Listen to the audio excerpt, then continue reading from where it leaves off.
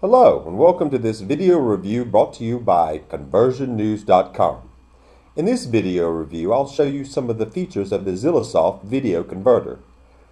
As you can see, this program has 6 big round buttons: Add, Remove, Clear, Convert, Stop, and Trim. On the right side, you'll see 2 tabs, General and Advanced.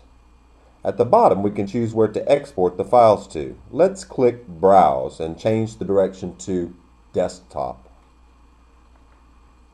Let's add a file. So click on Add. We'll select the Conversion-News Quicktime movie as a test file.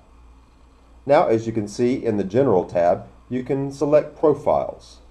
There are many different profiles to choose from, such as AVI and QuickTime Movie and DivX. But what makes this program so great is that it also has profiles from export formats that are less standard, such as PlayStation 3, Zune, iPhone, XviD, and more. Let's export this movie to an iPhone movie 480p. First, click on the Convert button and wait for the status to be completed. There we go, an iPhone movie ready to be watched. Now let's check out the XviD export format. We do the same as before, but only this time we select the profile XviD movie. Click Convert again, and as you can see, a pop-up window will appear saying that you've already converted some of these items. And the question is, do you want to reconvert them? And the answer is yes. Our movie is successfully converted.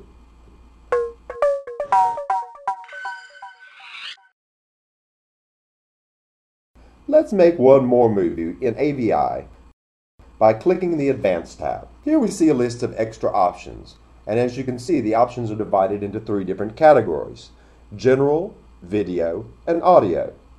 In the General option, we can change the duration and the start time. In the Video option, we can change the codec, size, bitrate, frame, and aspect of the movie.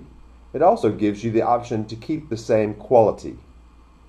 In the Audio option, we can change the audio codec, bitrate, sample rate, and we can change the channels to be mono or stereo. Or we can also choose to disable the audio altogether. So if we export this video now, the export format will be adjusted to your settings. This completes our video review of the Xilisoft Video Converter. For more information, check out Conversionnews.com.